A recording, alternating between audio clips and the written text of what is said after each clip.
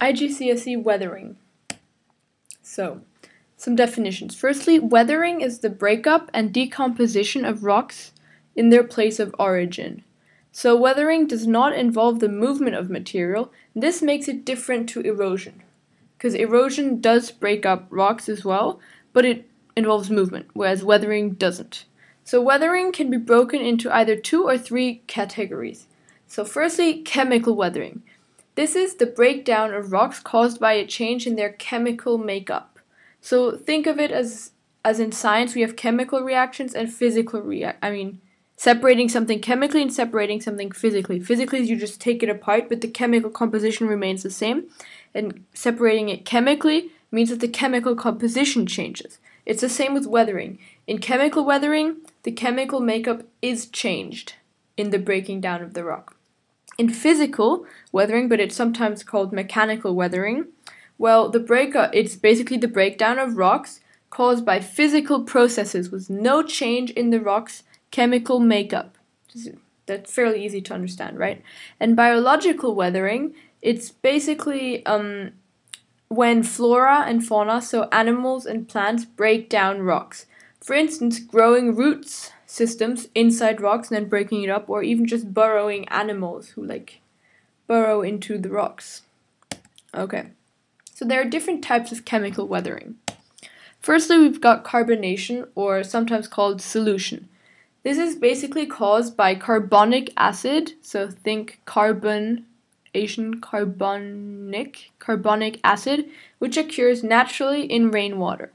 Although only a very weak acid, it chemically reacts with rocks such as limestone and slowly dissolves them.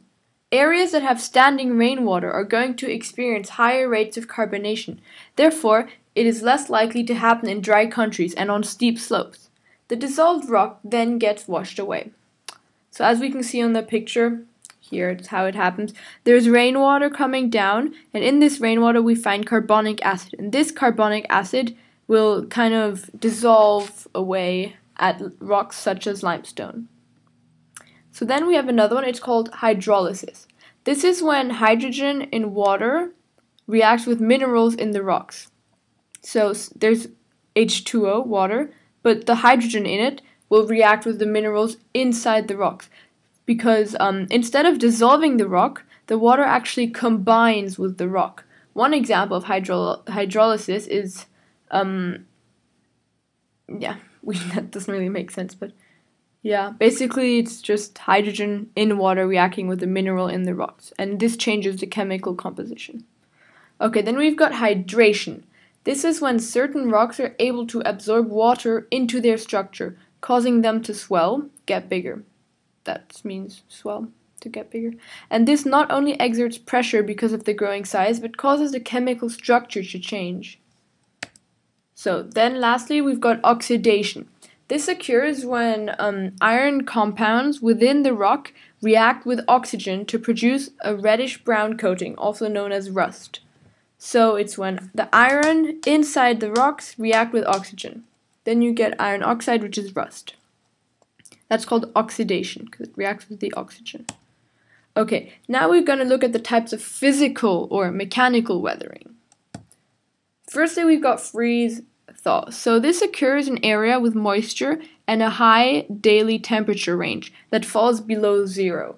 Basically, as water freezes, so basically there are cracks inside a rock, and the water enters the rock, okay, during the day. So it's warm, the water is liquid, it enters the rock through the cracks. Then when it gets colder, the water freezes, and when it freezes, it expands. So it places pressure onto the rock and around it. And so when it thaws, so when it hardens, when it thaws as in it becomes liquid again, more water is able to enter the crack, and then it's able to freeze again.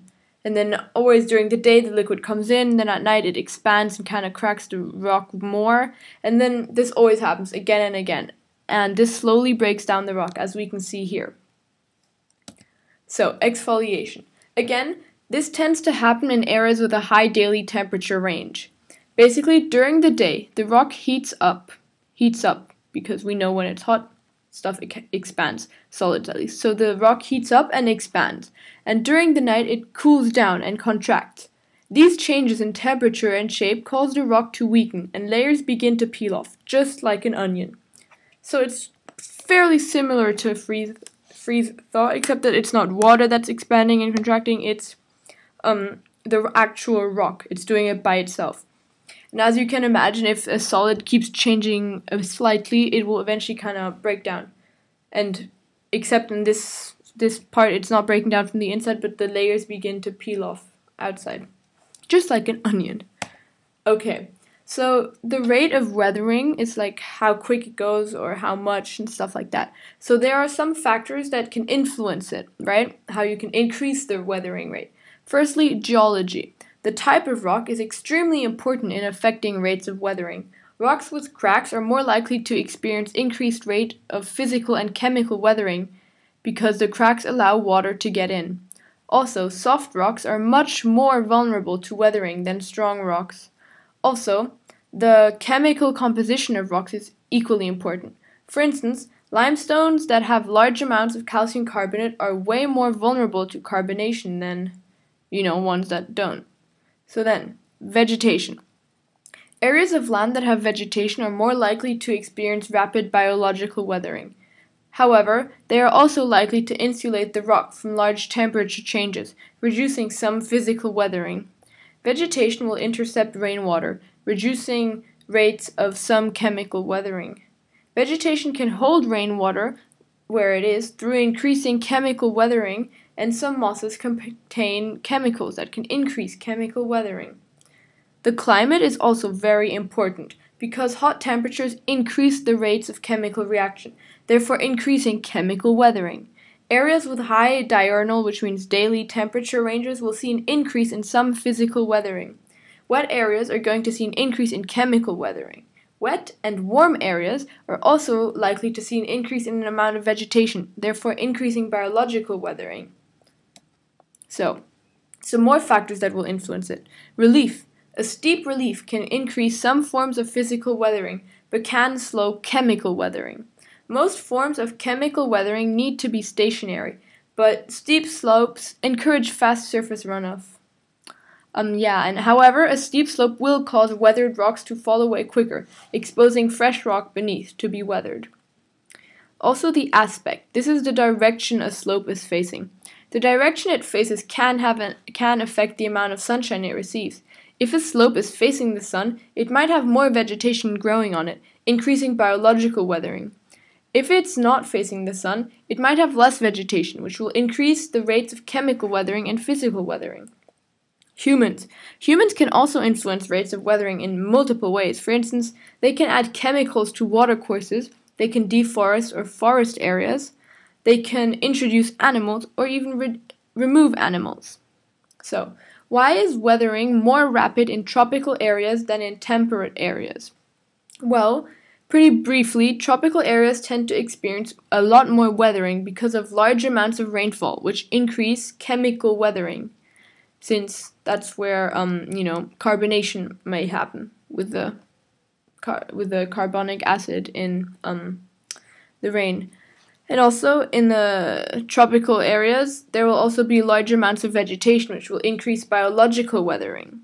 And there are also nearer to the equator, so there are high temperatures and faster rates of chemical reactions. Also, some areas, especially the high areas and desert areas, have higher diurnal temperature ranges, which will increase also physical weathering. So, some case studies. This is pretty much what we just said, but as a case study. Why is the weathering of rocks more rapid in humid tropical regions than in temperate regions? That's an actual past paper question. Well, you would say tropical regions have a higher temperature, more rainfall, which encourages more chemical weathering such as carbonation or oxidation. Then also chemical weathering doubles with every rise of 10 degrees Celsius. And tropical regions do have higher temperatures than temperate regions. So the chemical weathering will increase. Then there's also a lot more biological weathering, since there are far more plants growing, thus more likelihood of tree roots inside cracks of rocks. Also, the higher temperatures and rainfall cause more rapid release of carbon dioxide from decay of plants. So yeah. Now, one past paper question was, describe and explain the process of freeze, thaw, weathering, and diagrams. So, like we said before, water enters in cracks. Then the temperature falls, causing water to freeze. And when water freezes, it expands and puts stress on cracks. And then more water, and then basically the water thaws. And then this happens again and again. More water enters the joint, so process is repeated until eventually it actually cracks the whole crack apart.